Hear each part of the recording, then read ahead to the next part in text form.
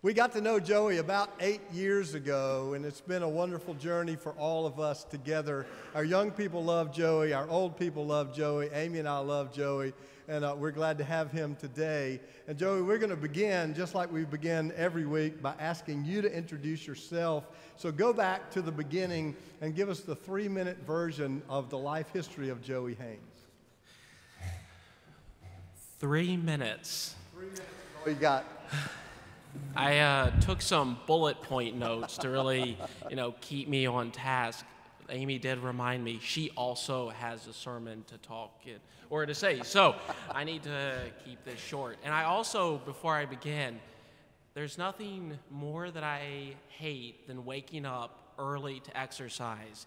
I promise 6:15 basketball will be completely worth it.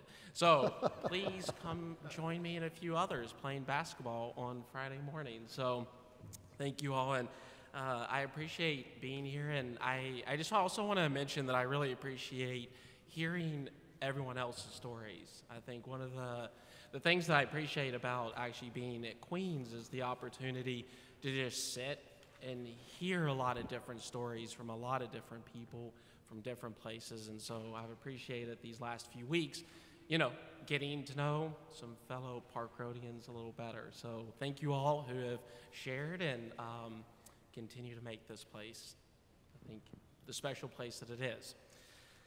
So moving on, I was born and raised in rural West Virginia. I was actually born in Fairleigh, West Virginia, which is in Greenbrier County. And I mention this because some of you all might be familiar with the Greenbrier Resort. The Greenbrier Resort at one place was actually a secret bunker where a lot of politicians from D.C. were actually sort of meant to go to in case of nuclear war. And so that's usually when I tell people that I'm from that area, they're like, oh, I've heard of the Greenbrier, or I've been to the Greenbrier, or have conferences at the Greenbrier. And so my parents actually were mostly raised in White Sulphur, which is the town that the Greenbrier is in, and I was actually raised in the next county over, Monroe County, which was much more secluded. The whole county, we have no stoplights, no fast food, a lot of cows, a lot of cornfields. So born and raised in Monroe County, and spent most of my life in a very rural Pentecostal holiness congregation with a lot of my family members as well. Actually, one of those churches, there were a couple of churches that we went to, and a few years ago got to take some of the youth to our tiny little rural Pentecostal church, which was fun for them to see, and also took them to the house that I was raised in, which it was the house that my grandmother actually was raised in as well, and you actually had to walk across a swinging bridge to get to it, so you parked on one side of the creek and then, walk across, and so very West Virginia. After West Virginia, what? Moving on. Yeah, after West Virginia, I'm telling you, after West Virginia, I ended up actually coming to Queens, which is how I found, came to Charlotte and still here, and graduated from Queens University of Charlotte. After I graduated, moved to South Korea for about a year, taught English, came back, was pretty broke, needed a job, and that's basically how I found Russ and Amy. Tell us about that first morning. About 8 years ago, we were looking for a youth minister. We had sent out word to all of our friends, and Diane Mowry, who was at that time the chaplain at Queens University, texted me back and said, I've got a young man named Joey Haynes, and I don't know whether he would be interested, but he would be great if he would talk to you. So we called Joey, and we decided to meet for breakfast at Chick-fil-A across the street, and that's how it began. So tell us about that conversation. To be honest, I was in fact not very interested. at the time and place in my life, I was not very interested in church, actually. But I had very little money in my bank account. I intended to sort of stay in Charlotte for 1 year, and my plan was actually to go to Europe and get my master's. And I was looking, ancient Nordic studies in Iceland or nationalism at a school in Hungary, but I just didn't want to stay here. So when I met with Russ and Amy, it was actually, well, I do need a job, and money would probably be helpful. It's the perfect way to call a youth minister, somebody who's not interested in the church, who just needs money. And then who would have thought that 2-hour conversation would have probably be the most life-changing experience, I think, of my entire life. And I often think back at our time at Chick-fil-A and that conversation. And I don't know how Russ and Amy remember this, but I think one of my key takeaways as far as, oh, wow, this is an interesting place that you all work at, or church. I sort of went through a short list of all my concerns and hesitancies with the church, capital C church, and all of the ways in which I sort of looked at the church and was like, it's just not what I just am not connecting very well. And went through a long list thinking, there are 2 pastors at a church. It probably is not going to go very well for me. And they both looked at me and said, we agree. And that was a pretty instrumental, significant moment, I think, in my life, because it was the first time that I heard, 2 leaders in a church express doubt, concerns, sort of these issues that the church is not addressing, that they're like, yeah, we also think that is true. And so I think just sort of having that affirmation, having that validation of concern that so often I felt like Christians didn't express, and these 2 leaders did, I was like, this is interesting in a different place. And near the end of the conversation, I distinctly remember Amy saying, also, we recognize that you were raised in a very different tradition in rural West Virginia, in the Pentecostal tradition, but we do want you to know that we are an open and welcoming and affirming church, which means we do allow all people, regardless of sexual identity, sexuality, and that we actually, in fact, had a same-sex union at Park Road. We just want to make sure that you are comfortable with that, because this is who we are. And I was just flabbergasted. I was like, a church exists that people can come and be who they are? And I was just stunned. And so I think that was that moment that I was like, maybe I've been a little too harsh on church. It was a great conversation, and it's ironic that we met at Chick-fil-A. Joey has his Starbucks cup, and he's never very far from the Starbucks cup. We should have met for coffee that morning, but it was a fortuitous meeting. Not long after Joey came to be with us, Amy and I had started seeing some things in Joey and thinking, we need to get Joey to seminary. We think this would be a great fit for him. Not only would it be good for him, it would give us 5 years while he's in school that he could be our youth minister. We were interested in this, and one day Joey showed up. Before we had the conversation, Joey showed up at Amy's office, and he said, do you have any of these books? And these were all seminary textbooks. And Amy said, why? And tell us why. What's going on? It really didn't have anything to do with coming back from Cuba and meeting a certain someone while in Cuba, and I thought maybe I do want to stick around for a few years. That someone turned out to be my future wife.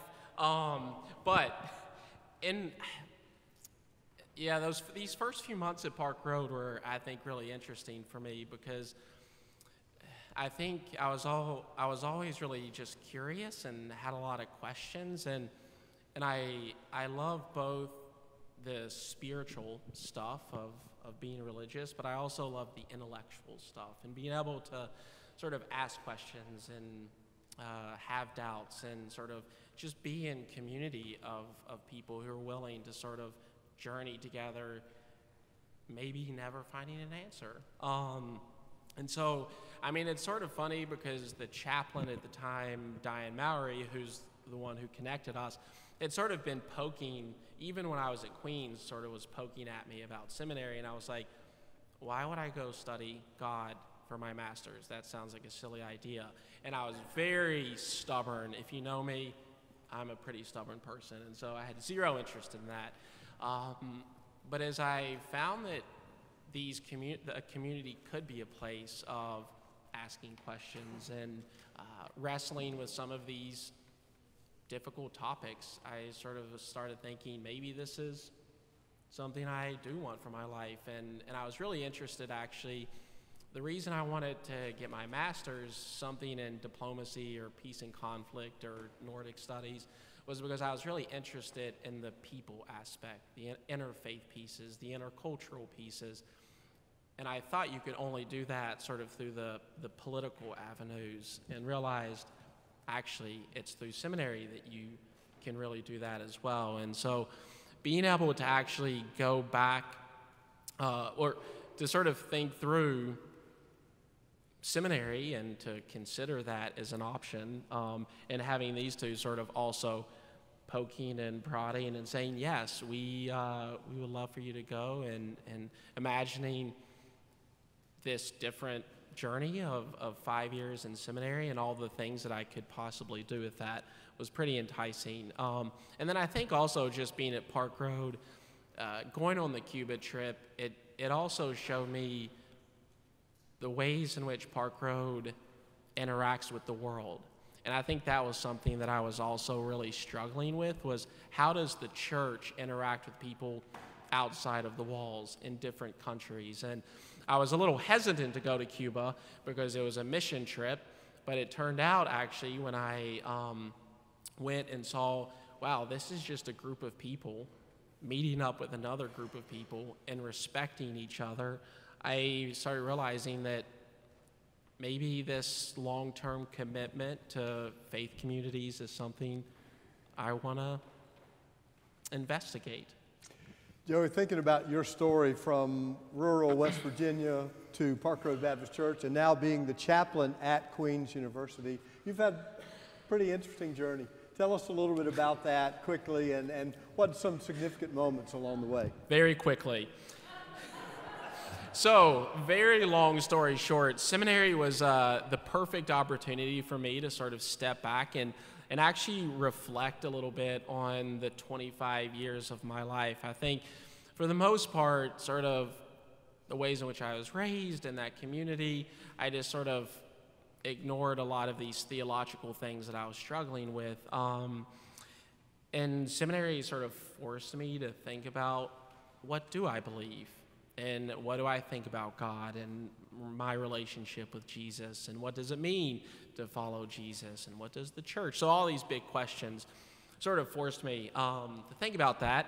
Many Saturdays in tears. I'm not a big crier, but let me tell you, the first 2 years of seminary, the amount of times I sat in y'all's office and just frustrated, angry, learning all the things in tears, it was interesting, but I think it was really important, because what it allowed me to do is to think about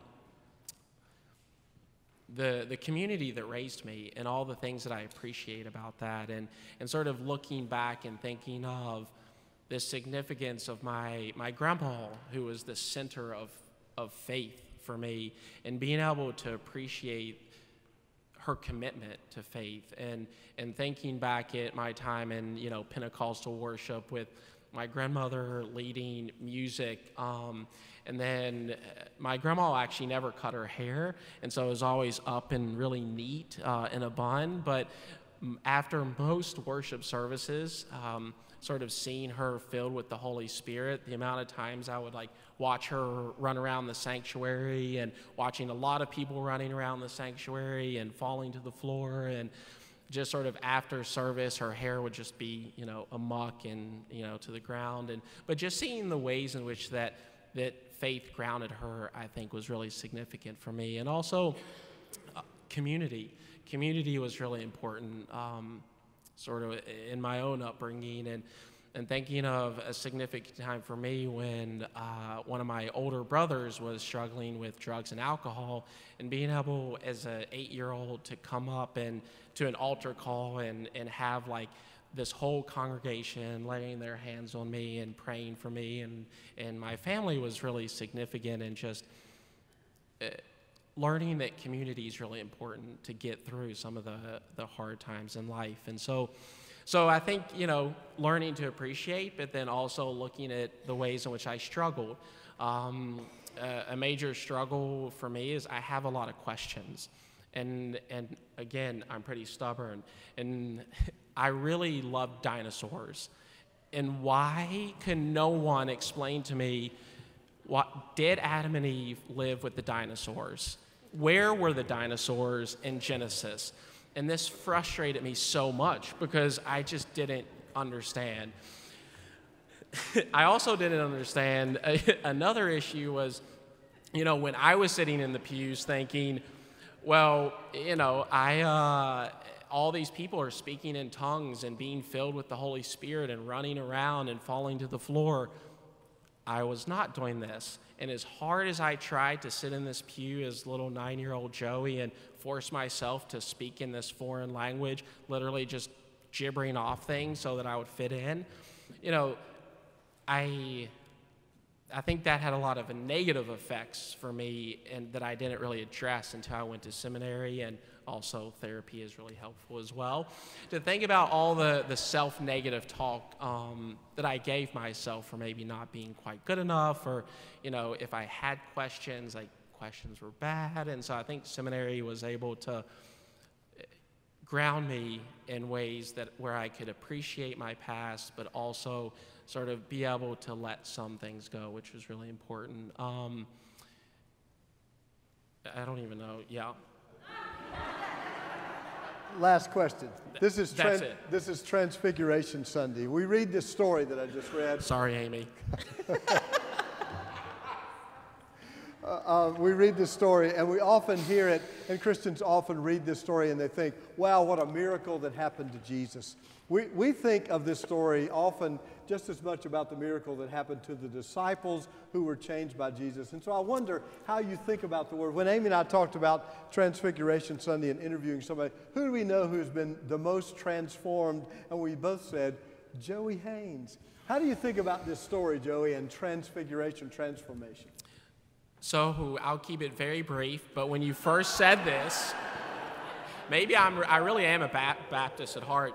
To keep it very brief, I actually read the Matthew version of this and not the Luke version. In the Matthew version, it actually talks about how fearful that the disciples were, and Jesus ended up coming and saying, do not be afraid. And so I think for me, I think I lived a long time in fear. I lived in certainty. Like I knew everything was 100% certain, but yet had so much fear. And I think when I think about being transformed in just this idea of embracing liberation, embracing a message that is different than what you know, and sort of trying to move from fear to freedom, I think has been really helpful for me. And being okay not knowing everything, and also still embracing surprise from this story and being okay to be surprised by new things. We're so grateful for the transformation we've seen in Joey Haynes, and for the transformation that he has worked in us and you, and for his journey with us. And Joey, thank you for sharing with us this morning. Good to be here. Good luck, Amy.